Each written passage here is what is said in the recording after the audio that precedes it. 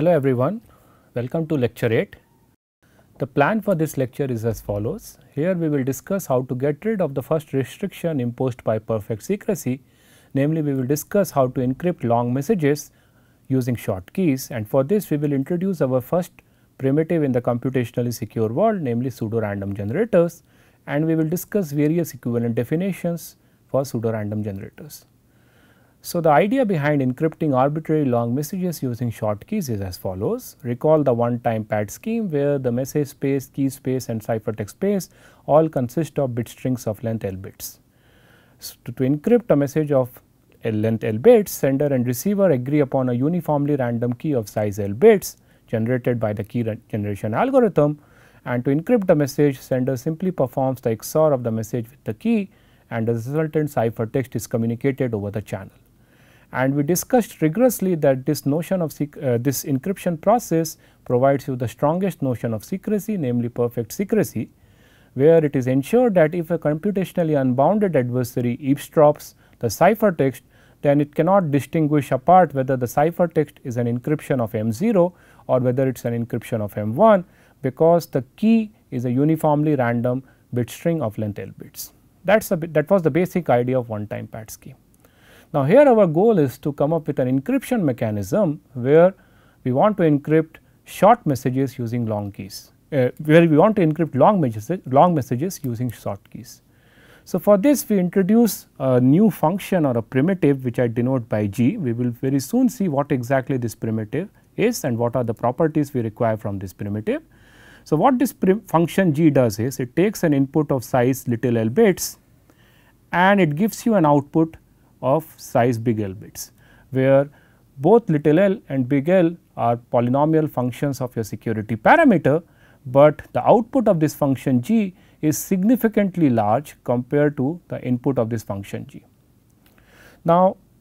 the first modification that we are going to make in the blueprint of one-time pad is that instead of sender and receiver agree upon a key which is of as large as the message, both sender and receiver are now going to agree upon a uniformly random string of length little l bits. And now, sender simply cannot XOR this string s with the message, because the size of the message and the size of the string s are different. So, what sender is going to do is, instead of XORing the message with the key which was happening in one-time pad, sender is going to XOR the bits of the message with the output of the function G on the input S. So, since the output of the function G is going to be a string of length big L bits, we can perform the XOR of the bits of the message with the output of the function G on input S, and the resultant ciphertext is communicated over the channel. Now, what we hope is,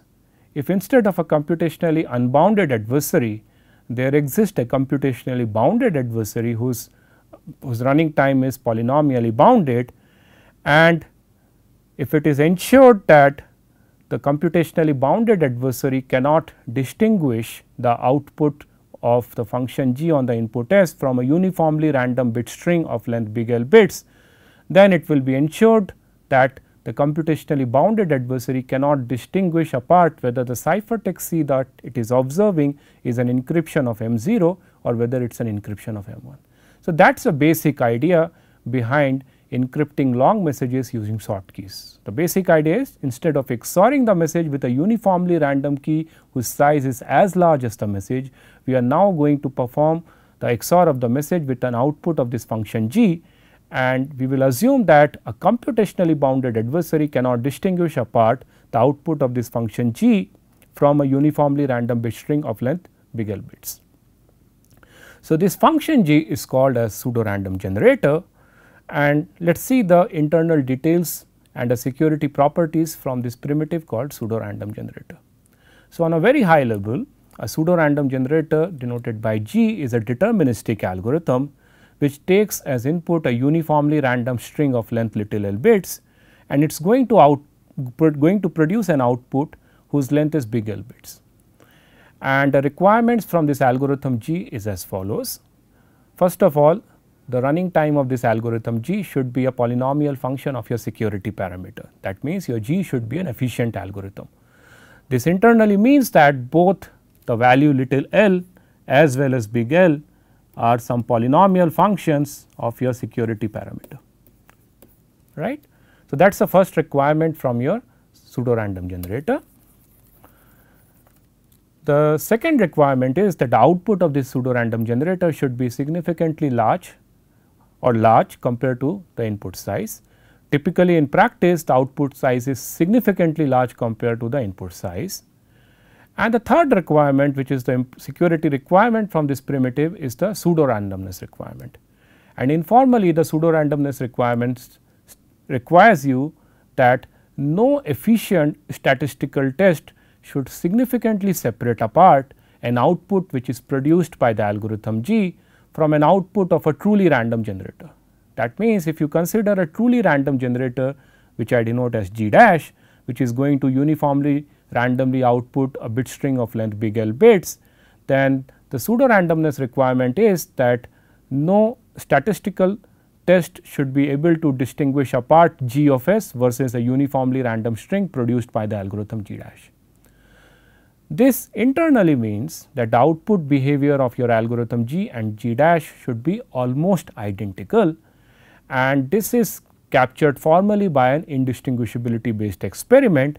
where the intuition behind the indistinguishability based experiment is that no efficient algorithm should be able to distinguish apart a random sample generated by the algorithm G from a random sample generated by a truly random generator G dash.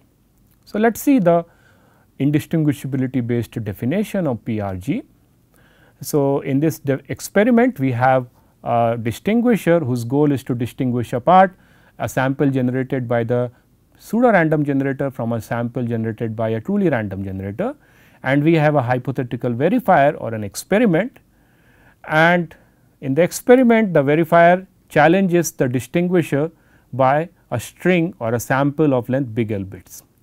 And the challenge for this distinguisher is to find out whether this sample y is generated by running the pseudo random generator or by running a truly random generator. Namely, the sample y which is thrown as a challenge in the experiment to the distinguisher could have been generated by one of the following two ways. The verifier would have tossed a uniformly random coin, and if the coin toss is 0, then the challenge sample which is given to the distinguisher is a uniformly random sample generated by a truly random number generator. Whereas, if the bit b is equal to 1, then what the verifier would have done is it would have picked a seed or the input for the function g itself uniformly randomly, and it would have computed the function g on this input s and would have produced the sample y. So, now the challenge for the distinguisher is to find out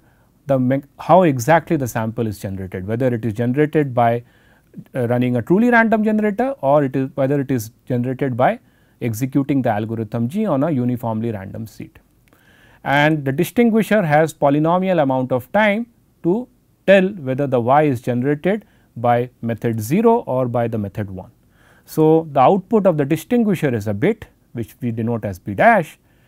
and the definition of pseudo random generator is we say an algorithm G is a pseudo random generator if for every polynomial time distinguisher participating in this indistinguishability based experiment, the probability that it can correctly identify b equal to b dash is upper bounded by half plus some negligible function in the security parameter, right, where the probability of d outputting b equal to b dash is over the randomness of the distinguisher and of the randomness of the experiment or the verifier. So, here the term PPT which I am introducing here stands for probabilistic polynomial time. So, by a probabilistic polynomial time algorithm, I mean a polynomial time algorithm which is of randomized nature. So, for the rest of the course we will be discussing since we will be discussing computationally secure primitives, we will be considering adversaries whose running time will be probabilistic polynomial time. So, now in this definition we require that the probability that d is able to identify the mechanism by which y is generated should be upper bounded by half plus negligible.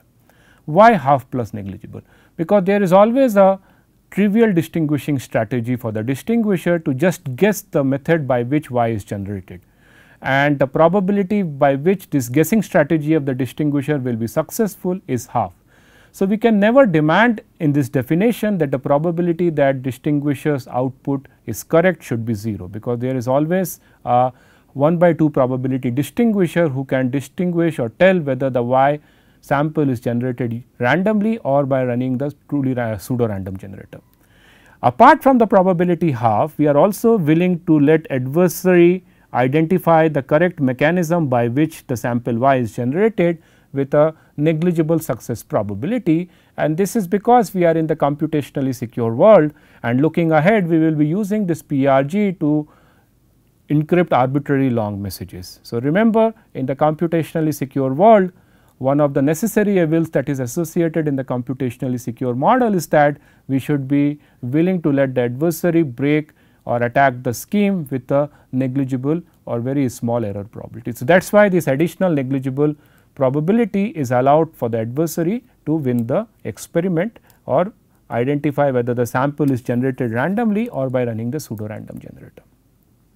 I stress here that in this whole experiment the description of the algorithm G is publicly known, because as per the Kirchhoff's principle we never assume that the steps of the algorithm are hidden. In the experiment, what is hidden from the adversary is whether the G has been the seed with which the experiment would have invoked the algorithm G, right, and the goal of the distinguisher is to find out whether y is generated randomly or by running the pseudo random generator. It turns out that there is an equivalent definition for this pseudo random generator, and the equivalent definition basically demands that irrespective of the way the verifier has decided to choose the sample, the output of the distinguisher should be identical. That means, the alternate definition requires you that the absolute difference between these two probabilities should be upper bounded by a negligible function. So, let us see what exactly these two probabilities are all about. The first probability is the probability that D labels the sample y as the outcome of a pseudo random generator, even though it has been generated by a truly random generator. That means, what is the probability that D outputs B dash equal to 1, given that B equal to 0. So, D output B dash equal to 1, that means D is labeling the sample y which is thrown to him as a challenge as the outcome of a pseudo random generator. Given that B is equal to 0, that means the verifier has decided to choose the sample randomly. Whereas, the second probability is the probability that D labels the sample y as the outcome of a truly pseudo random generator, given that indeed it was generated by a pseudo random generator, right. So, the second alternate definition requires you that the distinguishing advantage of the distinguisher. So, we say that the absolute difference between these two probabilities is the distinguishing advantage of the distinguisher with which it can distinguish apart whether the sample has been generated by a pseudo random generator or truly random generator. So, this alternate definition requires you that irrespective of the way by which the sample y would have been generated, D's response should be almost identical in both the cases except with a negligible probability. And it turns out that we can prove that both these definitions or conditions are equivalent. Namely, we can prove that if we have a pseudo random generator which satisfies the first condition, then it also implies that it has to satisfy the second condition, and vice versa. That means, both these definitions are equivalent to each other, and hence in the rest of the course we can use any of these two conditions to mention the security definition of pseudo random generator as per our convenience. Just remember that the first definition says the probabilities that D correctly finds out the mechanism by which y is generated should be upper bounded by half plus negligible, whereas the second condition requires you that the distinguishing advantage of the distinguisher, namely its advantage of separating out whether y is generated by mechanism 1 or mechanism 2, should be upper bounded by a negligible probability. So, let us see an example of pseudo random generator. In fact, the construction that we are going to see is not a pseudo random generator, and we are going to formally prove that. So, in this example the function g is as follows. It takes a input of size little l bits and it stretches its input by 1 bit, namely it produces an output whose length is 1 more than the length of its input, and the way it is stretching is as follows. The first L output bits of the algorithm are same as the inputs of the algorithm. That means, they are going to be uniformly random, whereas the last output bit of the algorithm G is simply the XOR of the bits of the inputs of algorithm B. So, that is the description of the algorithm G which is given to you, and now you have to prove or disprove whether this algorithm G is pseudo random generator or not. So,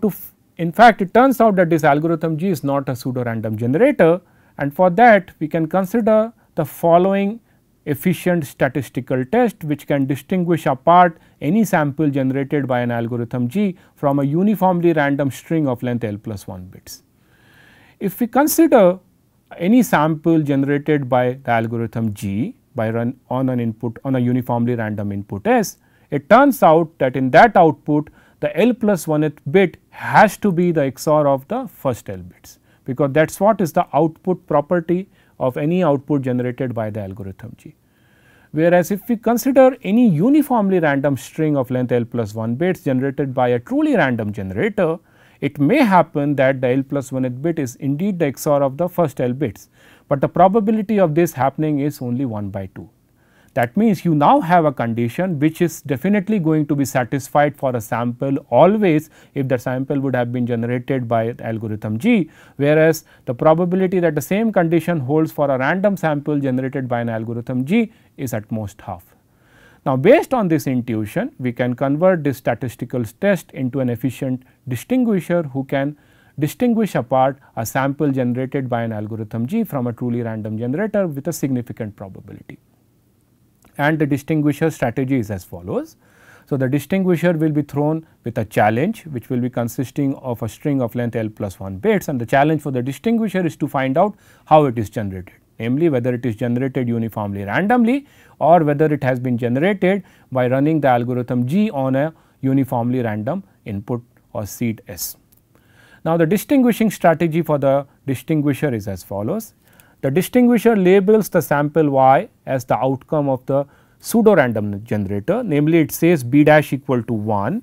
or outputs b dash equal to 1 if and only if it finds the L plus 1th bit of the challenge which is given to him is the XOR of the remaining L bits of the challenge. Now, let us calculate the distinguishing advantage of this distinguishing strategy. Let us first find out what is the probability that this distinguishing strategy labels a sample which is uniformly random as a sample generated by a truly random number generator. And it turns out that the probability that D outputs b dash equal to 1 given that b is equal to 0 is half, because if b is equal to 0, that means the sample y is truly random, and only with probability 1 by 2 it will be ensured that the L plus 1th bit is actually the XOR of the remaining L bits, in which case the distinguisher would have output b dash equal to 1.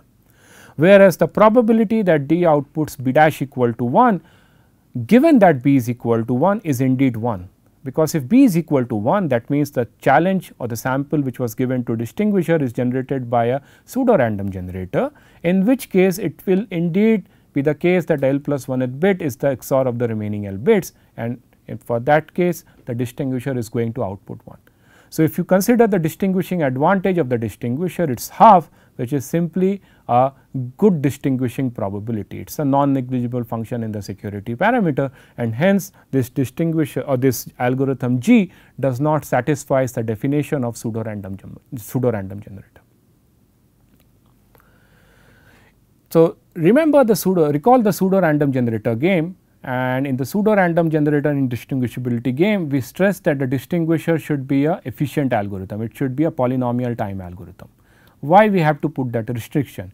It turns out that irrespective of the way you design a pseudo random generator, it can be always distinguished by a brute force distinguisher, where the distinguisher strategy will be to do a brute force over the all possible inputs for the algorithm G, and this brute force distinguisher can always distinguish apart a truly random sample from a pseudo random sample with probability which is almost equivalent to 1.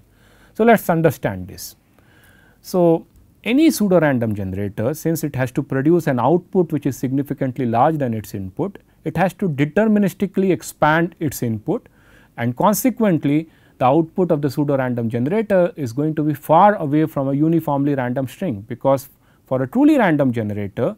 each of the output bits is generated independently, whereas for a pseudo random generator each of the output bits is actually a deterministic function of the input. So, to demonstrate my point, let us consider an arbitrary pseudo random generator. Let us not focus into the internal details of this algorithm G,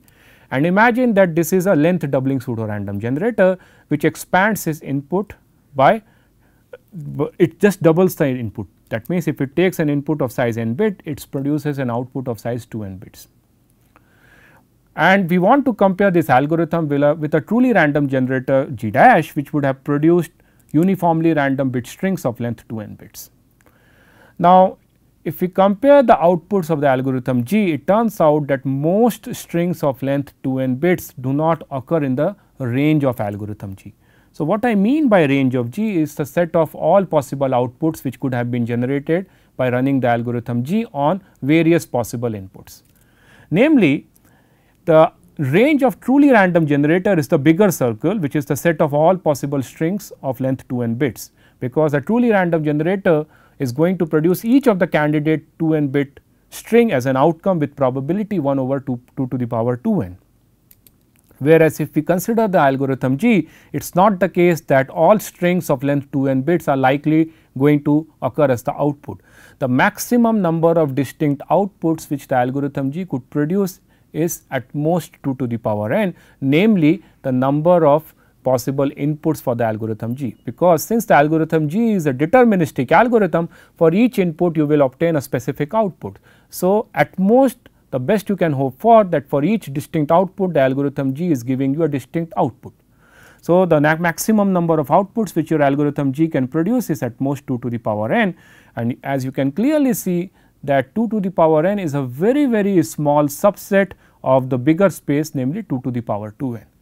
This means that if we consider the probability that a uniformly random 2n bit string which would have been produced by a truly random generator, and if we calculate the probability that that a uniformly random string of length 2n bit could have also occurred as the outcome of the algorithm G, well, the probability for that is 2 to the power n by 2 to the power 2n, because the probability that the truly random string would have been also produced by G depends upon whether there exists a seed which when used with the algorithm G would have produced that truly random string, and the probability of happening that is 2 to the power minus n.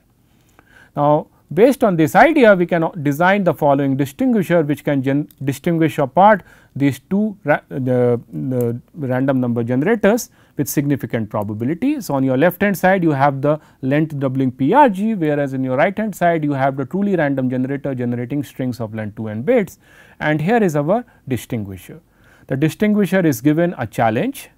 a sample of length 2n bits, and it has to find out whether it has been generated by running the first algorithm or the second algorithm. Namely, the verifier would have generated a coin, and if the coin would have been 0, the sample would have been generated randomly, and if the coin would have been 1, then the sample would have been generated by running the algorithm G on a uniformly random seed. Now, the distinguishing strategy for the distinguisher is the following. It does a brute force, namely it goes through all possible candidate values of S and runs the algorithm G and checks for whether for any candidate S, G of S would have given the sample Y, and if that is the case, then distinguisher labels the challenge Y to be generated by the pseudo random generator, otherwise it labels a sample Y as being generated by a truly random generator. Of course, the running time of this distinguisher is of order 2 to the power n, because it has to do a brute force of a key space of a seed space whose size is 2 to the power n. So, clearly it is inefficient, but the point which I want to make clear through this example is that this distinguishing strategy can always distinguish apart significantly these two algorithms. So, let us calculate the distinguishing advantage of this distinguisher. So, what is the probability that a truly random sample gets labeled by this distinguisher as a sample generated by a pseudo random generator? That means, what is the probability D outputs B dash equal to 1 given B equal to 0? Well, as we discussed earlier, the probability for that is 2 to the power minus n. Whereas, if the sample y would have been indeed generated by a pseudo random generator, the distinguishing strategy would indeed output b dash equal to 1 with probability 1. So, that means if you take the absolute difference of these two probabilities, the distinguishing advantage of the distinguisher turns out to be almost 1, namely 100%. So, it can clearly distinguish apart whether the sample has been generated by the PRG or by the truly random generator. But since in our definition we are considering security only against an efficient distinguisher, this distinguishing strategy will not be considered as a threat as per our model. So, we have seen two definitions of PRG based on the notion of indistinguishability. It turns out that there is an alternate definition which is different from the indistinguishability based definition, and the alternate definition is as follows. So, imagine a truly random generator G dash which produces a string of length big L bits, and how the truly random generator would have worked. For I equal to 1 to L, it would have tossed a fair coin, unbiased coin L times, and it would have produced the outcome. And since the coin is unbiased, with probability half, each of the output bits would have been either 0 or 1. That means, if there is an adversary or an algorithm who has observed the first I outcome bits of this truly random generator, where this I is anything in the range 1 to L minus 1, it cannot predict the next output bit of the truly random generator except with probability half, because each of the bits of a outcome of a truly random generator is independent of each other. That means, if the probability that this algorithm A, having observed the first I bits of the truly random generator, correctly outputs the next bit, is always upper bounded by 1 by 2, right, and this holds for any I in the range 1 to L minus 1. The alternate definition of pseudo random generator is that we should expect something similar to happen also for pseudo random generator. That means, for a pseudo random generator, even if there is a polytime distinguisher or an algorithm which has seen the first I bits of the output of the pseudo random generator on an unknown seed, it should not be able to predict the next output bit of the pseudo random generator except with probability half plus negligible. And that intuition is now captured by an experiment which we call as the next bit prediction experiment. And in this experiment we have the algorithm G, for which we want to consider the security. The description of the algorithm is publicly known, and the challenge for the adversary is generated as follows. The experiment or the verifier runs the algorithm G by selecting a uniformly random input for this algorithm G, and it produces the outcome of the algorithm, and the adversary asks or challenges the adversary says, okay, you give me any I bits of the output that you have generated, where I is anything in the range 1 to L minus 1. So, depending upon I, the experiment or the verifier throws the first I bits of the output generated by the verifier, and the challenge for the adversary is to compute the next bit of the output y generated by the verifier by observing the first I output bits of the sample as generated by the verifier. And we say that the algorithm G, which is publicly available, is unpredictable if the probability that A outputs the I plus 1th bit correctly is upper bounded by half plus negligible. So, notice that in this experiment there is nothing, the adversary is not supposed to distinguish apart two algorithms or a sample generated by algorithm 1 versus algorithm 2. The essence of this experiment is that adversary has to correctly predict the next output bit of the algorithm G, having observed the first I output bits of the algorithm G on an unknown input. I stress that the input S is not known to the algorithm, because if the input S is also known to the algorithm A, then the adversary can correctly predict the next output bit of Y with probability 1. The challenge for the adversary is, in the absence of the input S, it has to correctly predict the I plus 1th output bit. And in the definition, we upper bound the success probability of the adversary by half plus negligible, again half, because there is always a guessing adversary who can guess what could be the next output bit of the algorithm G, and with probability 1 by 2 this guessing strategy is always going to be correct. Apart from that, we are also willing to let the adversary correctly output the next output bit of the algorithm G with a negligible probability, and this comes from the fact that we are in the computationally secure world, and one of the evils associated with the computationally secure world is that we should be willing to let adversary break your scheme or attack your scheme with a small success probability. So, it turns out that we can prove that if any algorithm G satisfies this next bit experiment, or if your algorithm G is unpredictable as per this definition, then it also satisfies the indistinguishability based definition of PRGs that we have seen previously. I hope you enjoyed this lecture. Thank you.